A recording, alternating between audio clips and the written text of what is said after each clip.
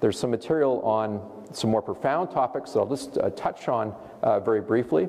So I showed you a manuscript earlier that had part of the bottom burned away.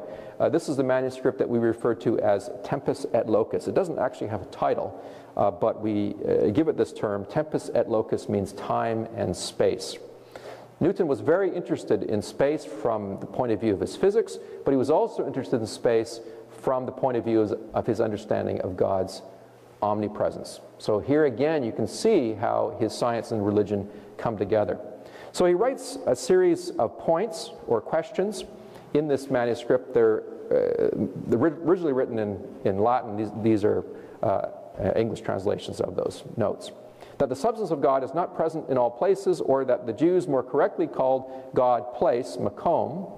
By the way, hope you're not too shocked by this, that is a spelling mistake in Hebrew. That's how you spell makom. So he spelled it with a kaf, not with a kof and the vav there. That is even Newton made spelling mistakes. That is a substance essential to all places in which we are placed, and as the apostle says, in which we live and move and have our being. That is an allusion to Acts 17 and 28.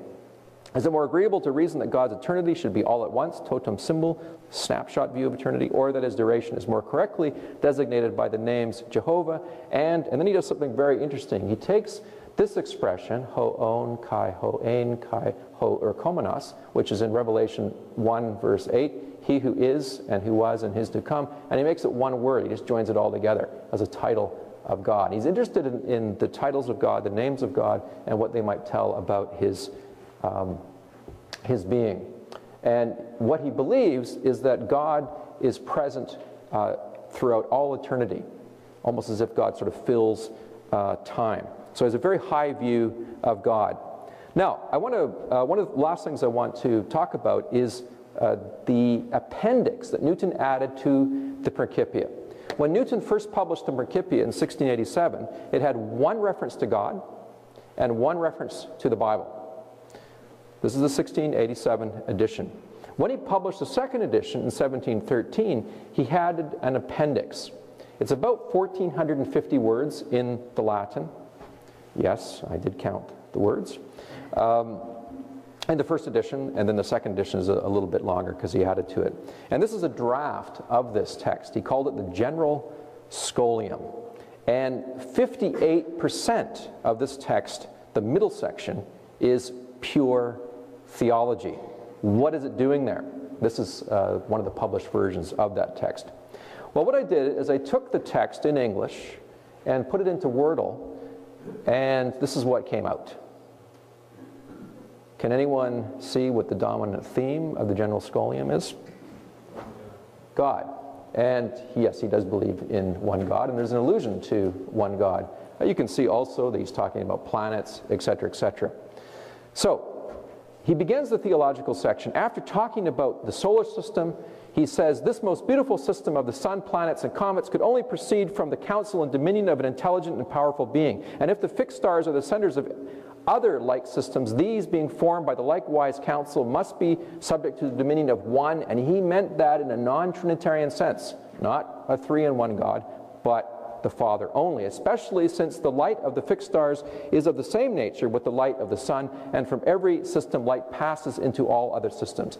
Here we see how Newton's very strict version of monotheism relates to his physics, because he believes if you have one God who creates everything, you're going to have a unified solar system, you're going to have a unified cosmos, the laws of nature are going to be the same everywhere. Whereas in a polytheistic system, you might expect that, you have a God who is a god of a certain bailiwick, a principality, who has his own laws and that sort of thing. So you can see how the monotheism relates to his physics and his understanding of gravitation. One of his followers produced this chart showing the beautiful system that he describes, the comets and the planets, and there's an English translation of the text we just looked at. And then he goes on, he does something that many people found quite peculiar. He talks about the nature of this God, and he describes him as a God of absolute dominion, and he begins to use biblical language, the God of Israel, the God of gods, the Lord of lords, etc. And one of the things he wants to say is that the word God is a relative term. Now here we see Newton hinting at his anti-Trinitarianism in a public text. This is the only time he did it. 1713, and then in the third edition of the Principia, 1726. I'll just very briefly outline his argument. What he's saying is that Trinitarians, when they see the word God used in the Bible, they take that word to denote substance.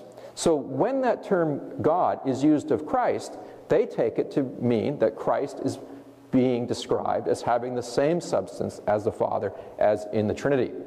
Instead, he says, no, it's a relative term. It's defined by its relations. So when you say God of Israel, that's a relative term. God's not just God, you know, in infinity, etc. He is God of something, right? He's God of Israel. He's God of his people, etc. He has a dominion. And he says in this text that a God that doesn't have dominion is not a real God. Who are those gods? Those are the false gods of the Gentiles. Those are idols. They don't have dominion, so they're not real gods. So his notion of God is directly connected to his notion of rule and sovereignty. God is the absolute monarch. So he moves away from this Trinitarian conception, which is based on Greek philosophy and notions of substance. The relationship between Christ and God is not one of substance for Newton, but rather it's one of shared sovereignty and derived sovereignty in the case of Jesus. And so he quotes some passages where he says, look, you can see that in the Bible, Psalm 82, for example, the Hebrew judges are called Elohim, they're called gods, but that doesn't make them God, a very God, in the sense of the Nicene Creed. They're representing God, so they have that title in a relative sense, or in an official sense. Okay, there's more on this, but let's just move through to the end. Some other hints of his anti-Trinitarianism, that God is a one indivisible person, God is one deus et unus. It's all there. He doesn't come out, you know, explicitly, but there were people in Newton's lifetime who actually recognized that he is attacking the Trinity. So this is the most famous book in the history of science, and there is an implicit attack on the Trinity in it. This is a list of 12 articles, or 12 principles, 12 statements about God and Christ. And what he wants to do is he wants to determine the relationship between God and Christ. Newton, early on in the 1670s, when he was a young man in his 30s, began to realize that the doctrine of the Trinity is not taught in the Bible. Now, to put this into perspective, the Trinity in the 17th century, as it is for many Christians today, is the chief doctrine of orthodoxy. Right? To reject that is to be considered a heretic. But this is exactly what Newton did. Now, he never went fully public with this. He hints at it later in his life, in his Principia. But for the most part, he kept this private, although he did preach to people that he knew in private. Okay, so let's look at some examples from this. And I'm referring to this as Newton's biblical Unitarian theology. So when I say Unitarian, I just mean that Newton believed that God is one person, not three persons. So don't confuse this with the modern group Unitarian Universalism, which is, you know, a very liberal group, and they include people who aren't even believers. This is referring to his view of God.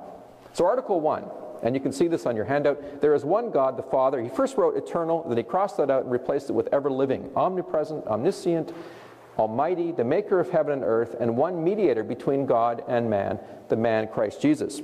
So when you look at this, the handout, you'll see that I've underlined the portions that are from the Bible. So it's laced with biblical language. This first article right here alludes to 1 Timothy 2 and 5, which Gordon read for us earlier. And this was a very important passage for Newton because he believed that it showed that the Father alone is God. For there is one God and one mediator between God and men, the man Christ Jesus. So he believed that Jesus was not God. At least he was not God in a substantial or essentialistic sense. He believed that Christ could be called God, as Christ is maybe 4 or 5 times in the New Testament, but only in an honorary sense, not in the sense of Trinitarianism. You also see that he's alluding to the opening words of the Apostles' Creed.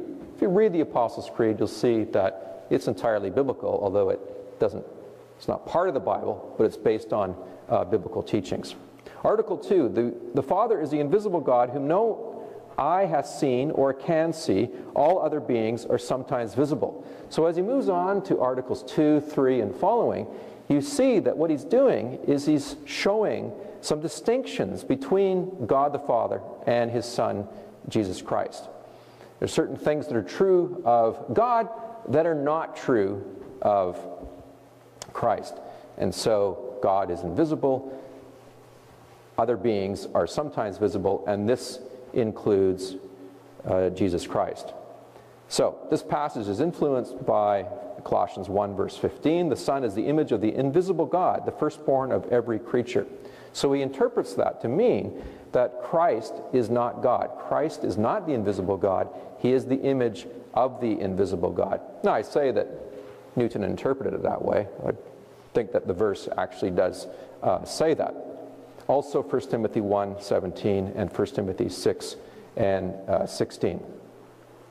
Now, he does this in other places. So a manuscript which is now held in the National Library of Israel in Jerusalem has another list of 12 points. They're slightly different, but the basic idea here is that only the Father is God.